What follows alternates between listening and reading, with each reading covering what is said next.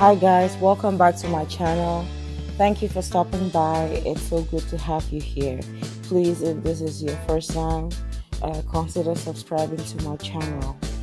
So I'm gonna go ahead and tell you guys what I'm trying to do here. I'm trying to use acrylic paint and epoxy to make a canvas, an art canvas for my brother as a birthday gift. So I already chose the colors that I want to use in this art, and I have just gone ahead to place the colors down in the order that I want them to be, and then I'm going to use my paintbrush to spread this color all around the canvas, and then I'm going to add more paints and continue spreading until I get the desired results that I want.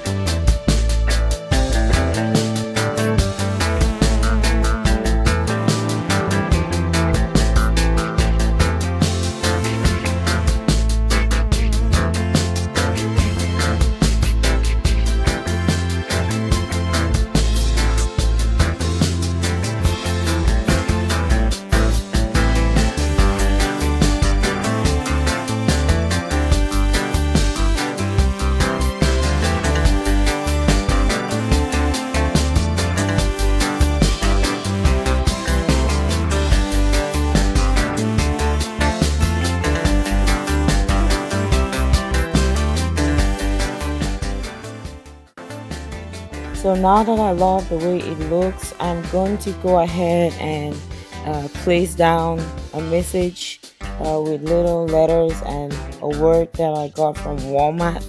I'm just going to place that down on the canvas. But before I do that, I'm going to use this white acrylic paint and my toothbrush to splatter around on the canvas to kind of give it a feeling of the galaxy. So I want the little paints to feel like stars in the sky or stars in the galaxy.